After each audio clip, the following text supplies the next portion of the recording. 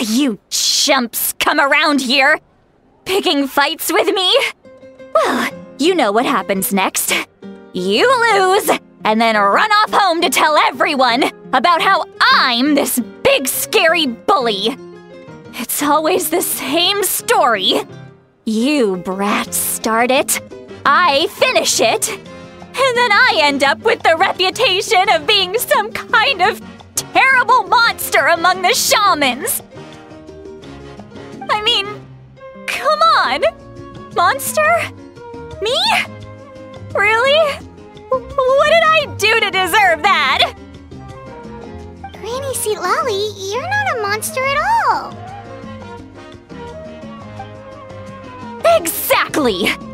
And while we're at it, I'm not some lazy slacker either. Between meditation, advising the chief, and speaking with the Wyab, I actually have a pretty packed schedule, you know! Oh yeah, and I have to mentor all the new kids! Hey, new kid! Yeah, you! Don't play dumb. Didn't I teach you how to find phlogiston? You see? I know my stuff. I'm a good teacher! You tell him! That's more like it! About dang time someone showed me a little respect. Yeah, Granny's a hard worker, all right.